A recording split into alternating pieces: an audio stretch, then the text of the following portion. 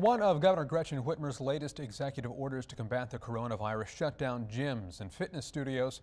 However, those closures and social distancing aren't stopping everyone from getting a workout in.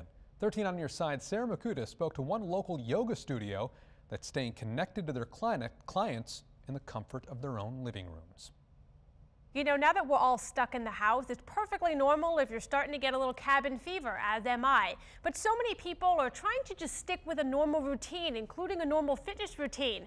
Well, we spoke to one local yoga instructor who is supporting the West Michigan community in a very unique way. Funky Buddha Yoga Hot House opened its first location in East Town a decade ago. Last week, the studio closed. We've actually been having discussions about closure, what's best for the community, what's best for our staff. As social distancing was becoming a thing, I wanted to be quite cognizant of there's no distance in a yoga studio, so how do we offer people the benefit of yoga?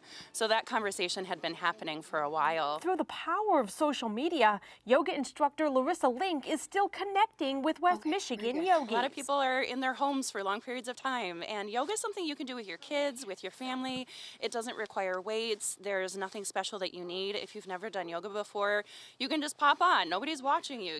And it's not just something to keep you busy these days. The Mayo Clinic says yoga can help manage anxiety. I think that movement is so important. There's all these studies that are showing that movement can boost the immune system, and it can really be any exercise. But for me, I think especially when we're in stress, the stress cycle, the worry cycle that happens, it's easy for us to go up into our minds. And in this time of stress, Larissa reminds us to remain grateful. One of my favorite gratitude practices is to follow the path. And basically what that means is like, oh, my arm moves to grab my snack.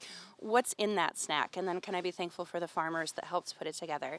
Physically, we want to shut down, but that reminder of like, I'm in my house right now. I might be going a little bit stir crazy, but I'm grateful to be in this space that's comfortable, and I'm, taking the moment of gratitude, whatever that might be for you. And if you want to get in on all the yoga fun, you can tune in to their Facebook Live on Monday at 5:30.